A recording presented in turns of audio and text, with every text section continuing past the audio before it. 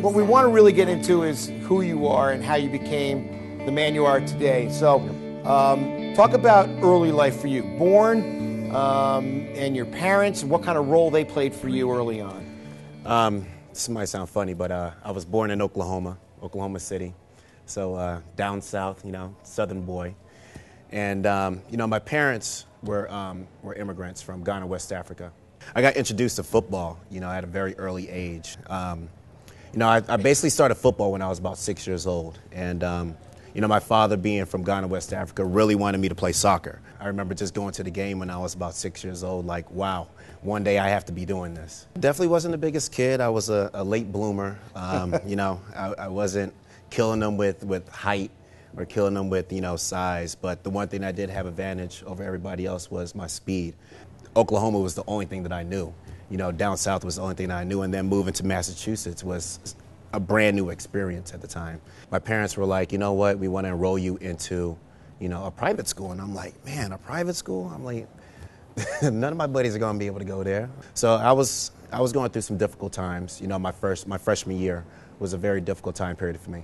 You come in, you're a running back now. Mm-hmm. You're establishing yourself as a running back, which we'll get to later because most Bear fans wouldn't recognize that. That was a real hard lesson for me because realistically, I sat the bench for about 3 years of my high school. 3 or 4 years there? 3 years. 3 years I sat the bench.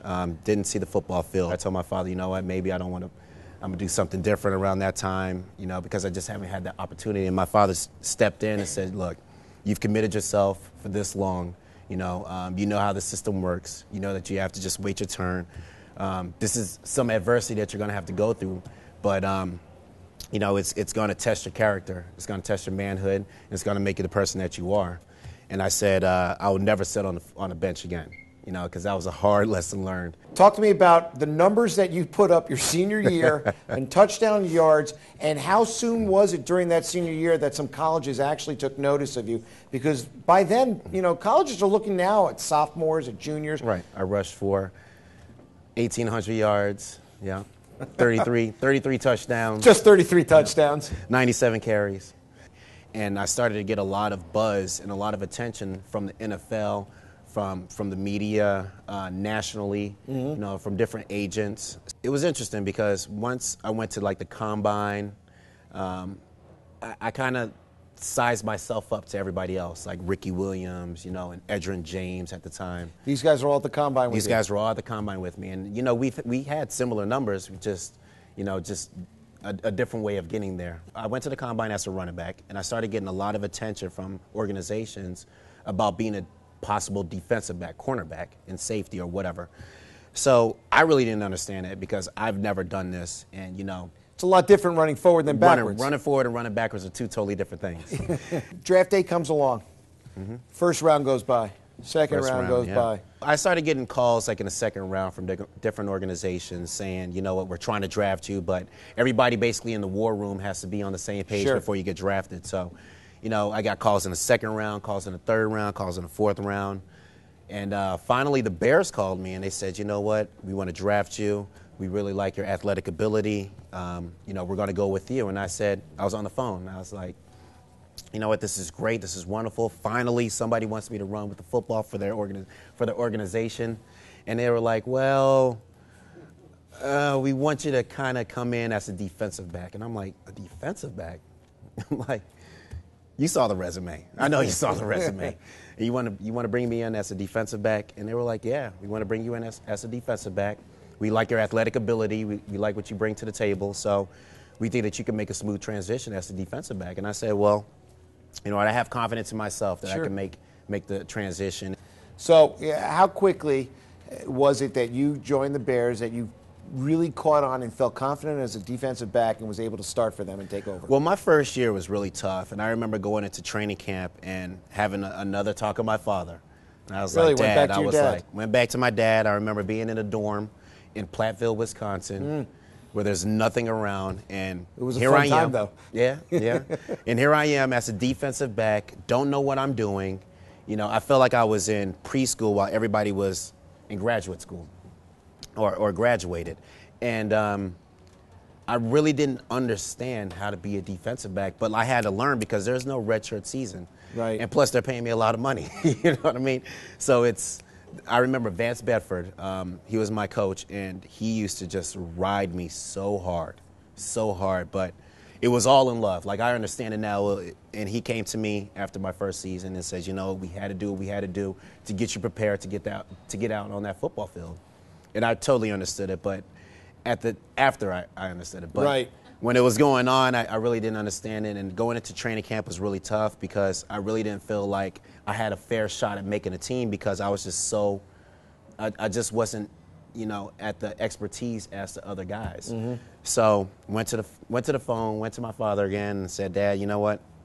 I don't know if this is for me. And he said, you know what? You've made this commitment again. It's kind of like high school. You put everything you had into it. They made a commitment in you. And it's all about this opportunity. You have the opportunity right in front of you. Take full advantage of it, and get it done.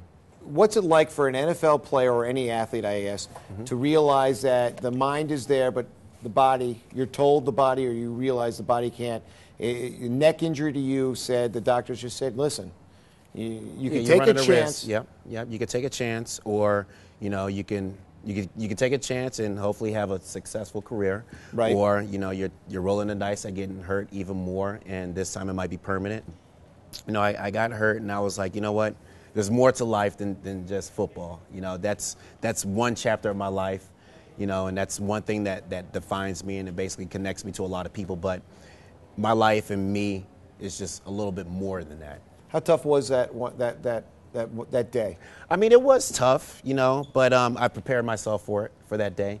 And it was actually like a happy day because, it's been a blessing to play for the Chicago Bears, to play for a team that I grew up watching. Walter Payton was a guy that I just always wanted to be. This experience has been tremendous, and it's been great, and I've had a lot of fun, and I've always held my head up high, and I just that basically gave me the strength to just say, you know what, it's time to leave. I've had a great time, a wonderful time, and it's time to move on to the next chapter of my life, and I was really excited about that.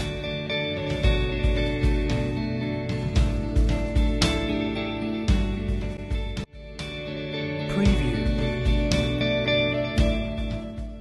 Sure, when you look at Jerry, you see all the glitz, the glamour, obviously the good suits and the athletic ability. But what you don't see is his proudest achievement to date. ASAP, the Azumah Student Assistant Program, is helping underprivileged children realize their lifelong dream of attending college. Here now is more on ASAP.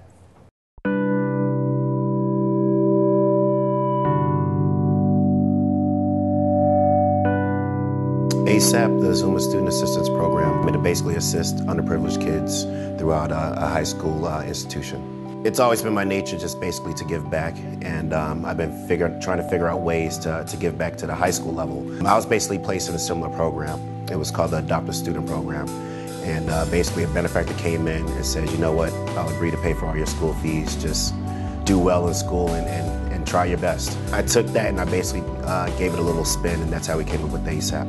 Since 2004, we've helped probably about 8 kids, giving them scholarships so that they don't have to worry about any financial burdens, and their families are really appreciative, and they're very appreciative too. I see a lot of kids out there, and a lot of people are really struggling, and there's some tough times out there, and I just wanted to basically just help someone, someone that's a little less fortunate, someone that needed some help. Every single family that I basically helped has said something, to the effect that, they're really grateful for this opportunity that's come their way. And, it is very touching because, you see it, actually happen in front of you, that people are really benefiting from this. But we try to keep track of all the guys and girls that have attended the program and just kind of just see, how their life pans out. So it'd be nice to see a little reunion 10 years down the line. Future goals is just basically to expand the number of kids and expand the number of schools. Everybody needs some help, and I want to make it a point where I want people to take ownership and saying that, you know what, I've been helped, let me help the next person as well, and just keep that cycle going.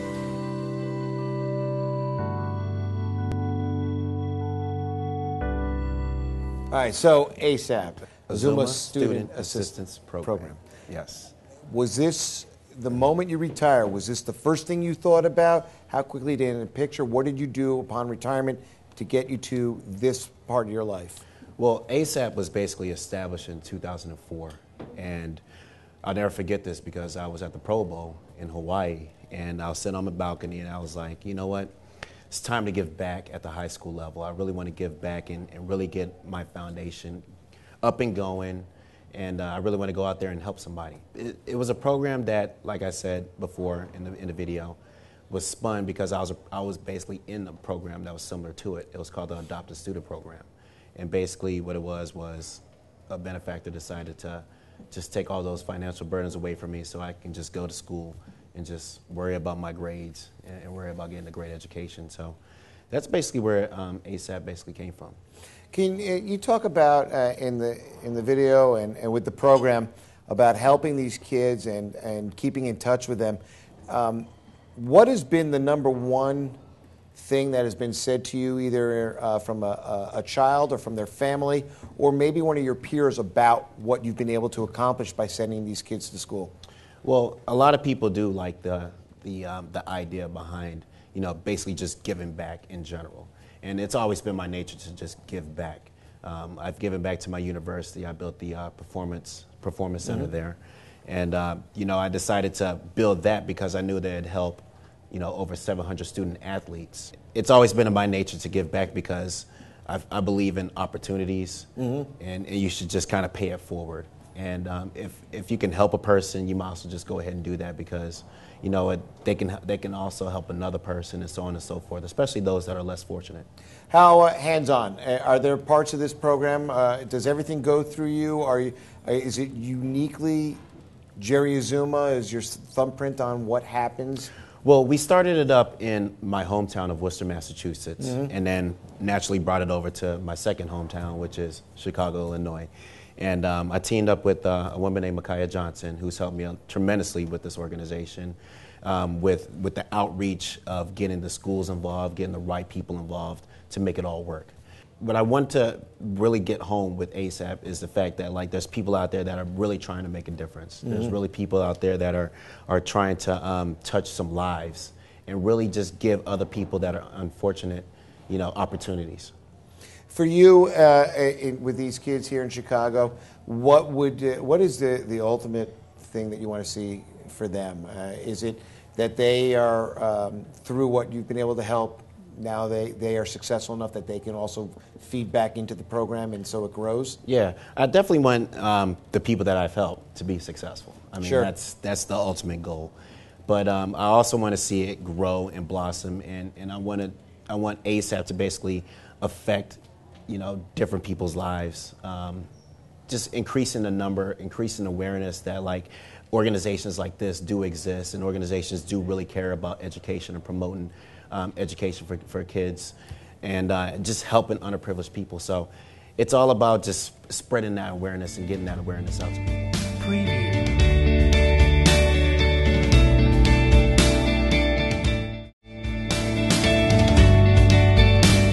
All right, back with Jerry Azumah, and sort of like my 5 questions, although I can't add, so it might be more or less. Oh, boy. All right, so what is your favorite comfort food? What's the bad food that you like to eat? Anything that begins with the letter C. So chips, cookies, cupcakes, cake. It all works for you. It all works for me. What's on your iPod? What's on my iPod? I'm a fan of music, so I have everything from Jay-Z to Johnny Cash. Really? Yeah. Nice. That's the Oklahoma in you. That's right. Most embarrassing moment on or off the field? Most embarrassing moment on or off the football field? Oh, man. This isn't PG. Most embarrassing moment. I think one of my most embarrassing moments was coming out of the tunnel when they announced my name and I tripped. Fall flat? I stumbled and I kind of went down and I couldn't play it off. I mean, there was 60,000 people there, so That's a good they knew I messed up. That but works. I made it look good, though. Everything I tried. Everything about Jerry Azumah has to look good. All right, what's some of the best trash talking you ever heard on the field? Oh, and who did it come from? Yeah. Chris Carter is a great trash talker. T.O., he can talk his fair of junk. I would say those two right there would be, top of the list of trash talking. But there's a lot of guys that talk a lot of trash that try to get in your head. Did you talk? No, I wasn't a talker. Really? I'm lying. I was a talker. Yeah. Has there been anything in your post-football life that you have found as gratifying as your best moment on the football field? Wow. That is a great question. Wow. We might have to come back to that. We can come back to that. You think about it. What other famous person have you been confused for? What is some? There's got. Come on. Man. For some odd reason, a lot of people think that LaDainian Tomlinson looks like me. There is a little LaDainian, yeah. We'll do a split screen. LaDainian Tomlinson. Yeah, I get confused for him. It's weird. Even in Chicago, it's crazy. You still thinking? I'm still thinking about You're still that thinking? one. What we're looking for is the answer now. Anything in your life post-football, has it been as gratifying as the most gratifying moment on the football field? Man, just one thing, huh? Just one thing. Give me one thing. Post-football. Post-football. Because you set national awards. You were a Pro Bowler. Yeah. You played in the biggest games you could play in the NFL. Yeah. So those were all extremely important times for you. Huge, yeah. You know what? There's nothing like giving back, though. There really isn't. I figure that so much help has been given to me to get me to this point that I'm at right now, whether it was being on the football field or being off the football field and, trying to be successful, that, you know what, you just bottle all that up and it's really, really gratifying. So the fact that, I can try to touch somebody and try to help them achieve the things that I've achieved, especially if they were, less fortunate and they couldn't get it on their own, and just giving them that little extra, and seeing them take off, I think that's probably one of the most gratifying things. It works for me. Jerry Azumah, thank you very much. Thank you. ASAP, I hope it keeps continuing with success. Yes. Thank you all for being here. Jerry Azumah, former Bear, and generally good-looking and well-dressed